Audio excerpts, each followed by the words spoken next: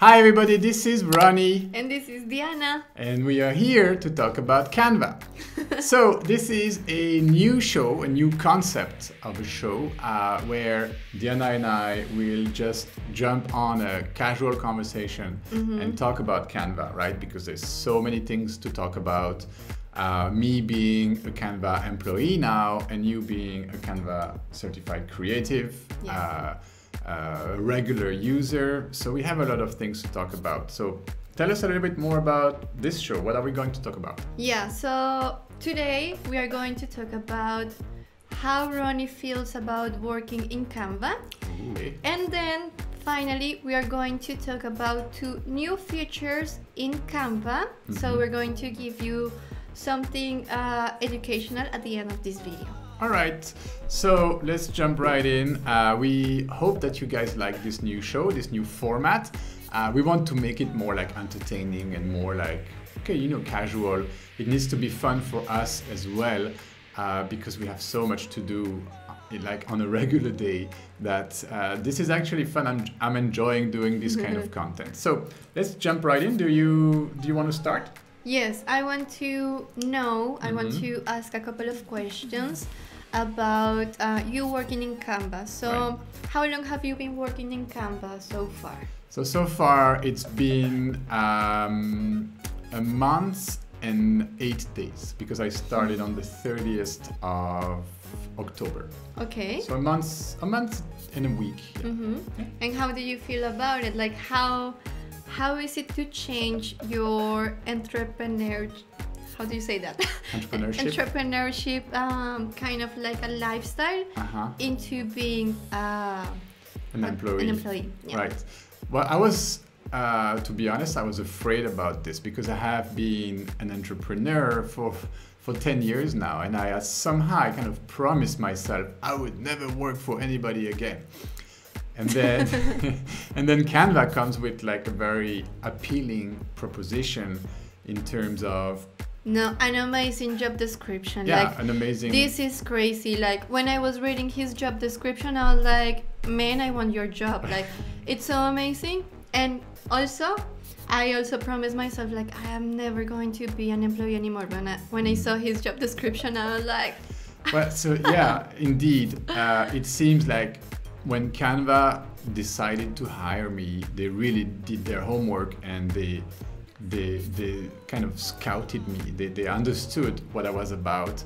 They understood that I had this passion for nonprofits and this experience for nonprofits, but also they kind of recognized the work I was doing as a community manager, as someone who can really build a tribe about Canva and have some amazing engagement.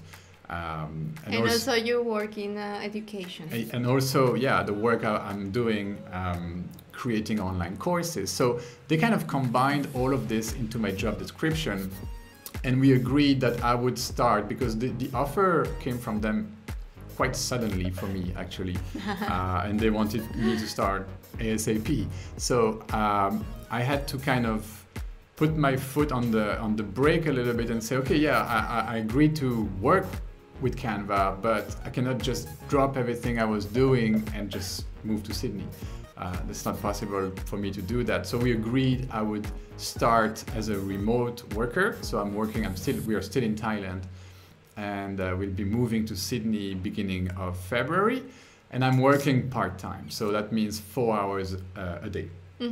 So that's the first thing we need to know, that I'm working only part-time, and I'm combining this with the job I was doing before, which is being an online entrepreneur and creating my course. I'm trying to finish my course about personal branding, which is almost finished. I'm going to launch it next week, that's for sure. And we have a lot of things on our plate. Like it's incredible the amount of things we have in our heads. Like Ronny especially, he's doing the Canva job like part-time, and then building his massive branding course. Like it's crazy how big and how much money he has been investing in that course. Then we are going to Colombia really soon, so we have all this planning and logistics. Your family. Yes, we're going to visit my family. And then what else? We have all the logistics for the visa to go to Australia. It's crazy. And then moving, and then his family coming to visit is a bunch of different things. But enough with our problems. And yeah, I'm just saying that you have a lot of things right now. So, but to answer your question, like you asked me, how is it different to work for Canva as compared to working for yourself as an entrepreneur? Well, actually, it's not very different because they give me a lot of freedom.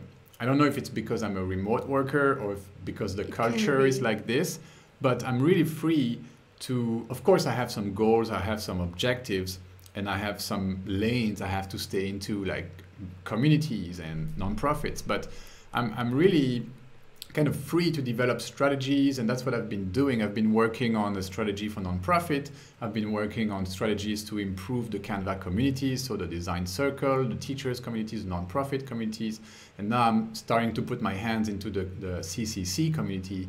So I really feel like I have all this freedom to create, and I have the support of the Canva team, my colleagues, and also like the managers. They are supportive, so that feels great. That's amazing. Okay. Yep. So maybe we can move ahead and go to the next topic, so we don't do a half-an-hour video. We're gonna give you guys some tips to save a lot of time in Canva. We're going to talk about a feature that we use a lot. Each of us are going to present one of the features that we love about Canva. Right? Okay, so let's transition back to Canva, and let's and I give you the mic. You can start. Give you the mouse, not the mic. The mic shared. Okay, so let's go to a Canva free account, really detached from our Canva stuff. Okay, so are you sure this Canva account is completely basic? Yes. Like a normal user. I never use it. It's the basic. Okay, let's go to a presentation template, and I would like to show you guys like different shortcuts to duplicate elements. Good. So let's go here to the Elements tab, and I'm going to select here a flamingo I saw today. Okay. Nice. So what I would like to do is to duplicate this flamingo in different ways. Okay. And if you guys are still watching this video, if you try any of these options I'm going to tell you, please let me know if it works. Okay. If it doesn't work, she doesn't want to know, but if it works... No, yes, please let me know. I test this one out before, and don't worry, you save. This is the free account, so everything you can do here, anybody can do it. So just be confident. Okay, yeah. Spread your wings, your flamingo wings, and fly. It's time. Okay, so the new functionality, this one is actually new, and it's available to everyone. I read that in an email today. Okay.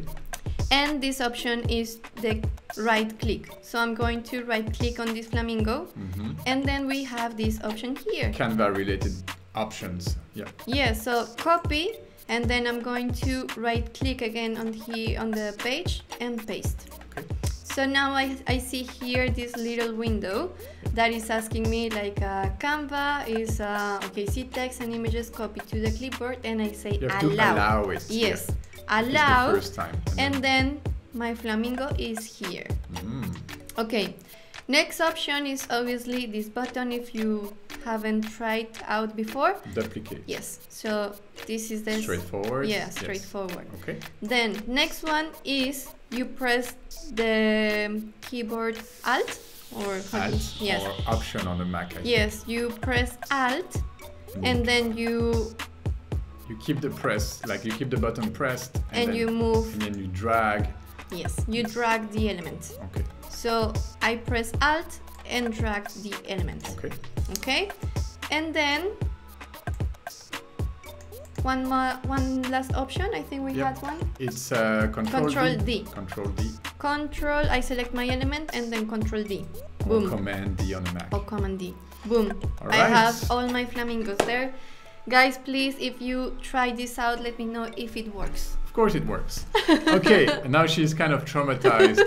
I'm going to show you something else I like. Let's say you didn't do such a good job at organizing your flamingos and they look like this.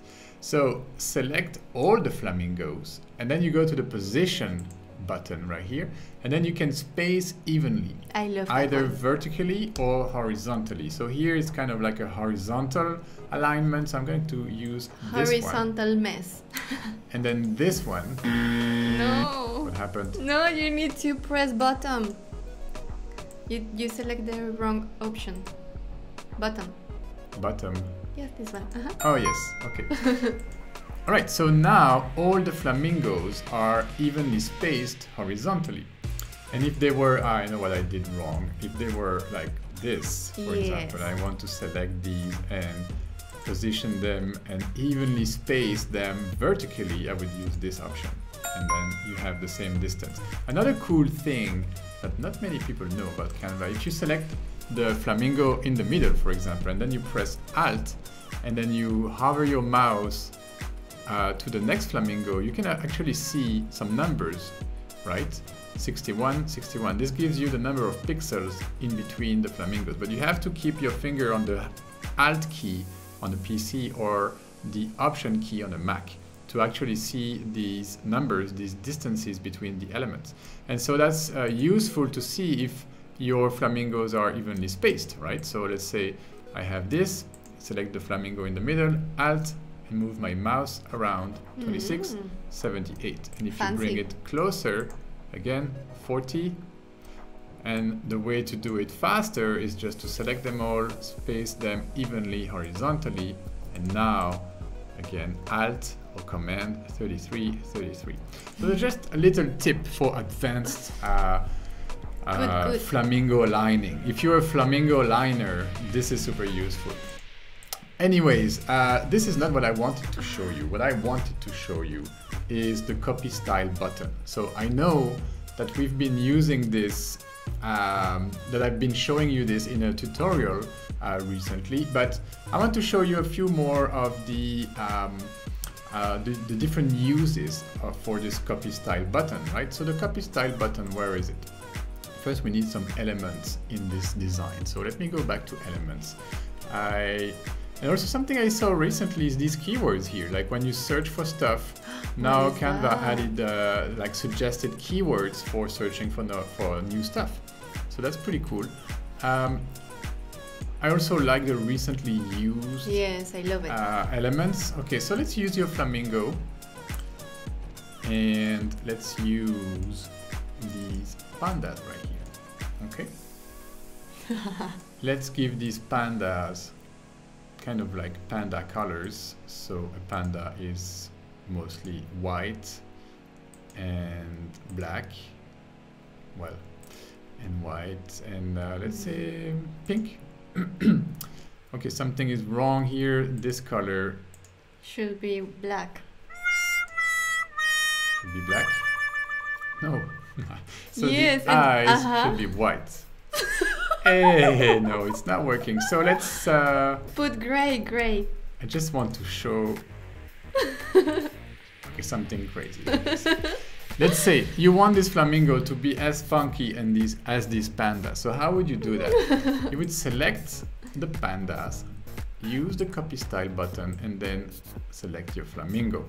Ah, that one, I like it. Yes, like it? I like the combination. That's pretty funky. And if you want to add a penguin in the mix, because why not? Why not? But be careful here that this flamingo has 4 colors. The penguin here has 5 colors. So let's see what happens when we try to color our penguin. It's pretty cool.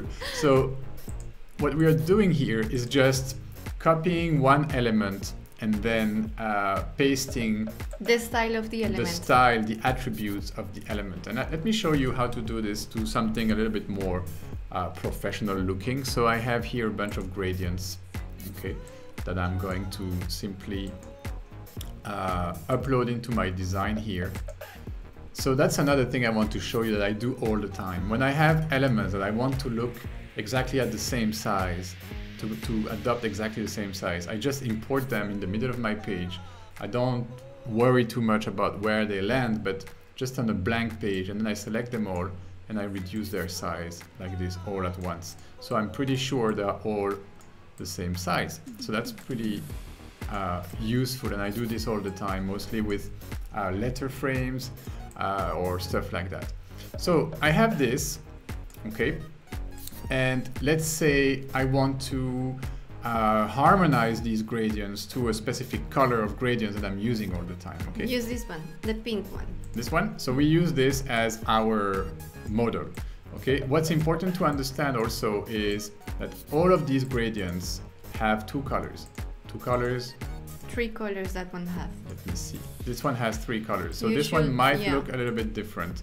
Let's try with the two colors first. Okay, so I want to copy the style of this using my copy style button, but I'm going to show you the keyboard shortcut.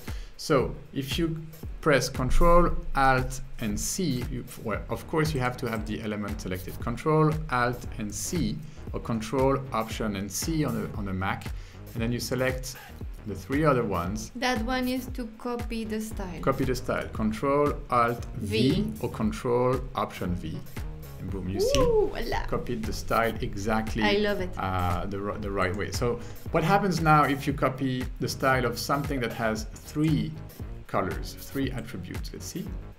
It looks, doesn't work. It does work, but it selects only two of the options. And one of them is white. One of them is white. So doesn't look very nice. Well, it doesn't look perfect because Canva is selecting the last two colors. So it doesn't take the green color into account. So it's better to copy paste attributes when the elements have the same number of attributes. All right, so we hope that you learned a thing or two with us today and that our little tricks were useful. Also, let us know what you think about this new format for our show. This is a show that we are experimenting with you guys at this point. It's called Let's Talk About Canva.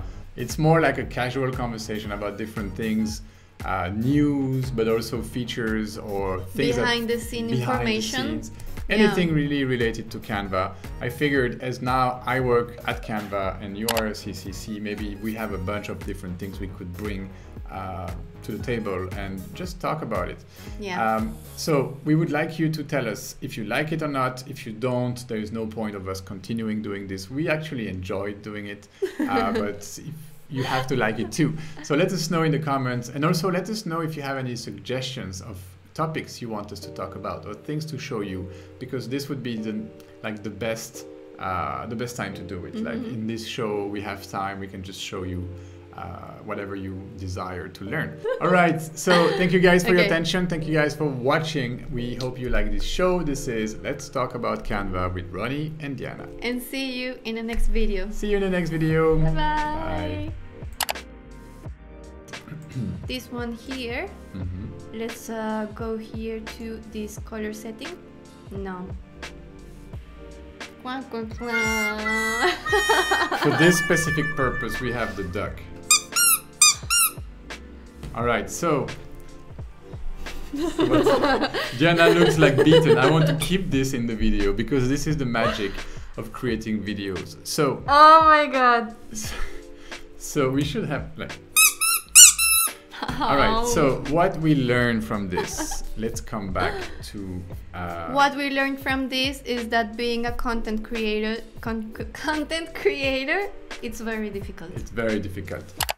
In order to do this, you just copy everything on one page, you hit the button, and then you go select everything here and paste. This needs to stay in the video, please. What happened here? So I'm going to go back. I'm trying to understand. I'm dying. So let's take, for example, this box right here.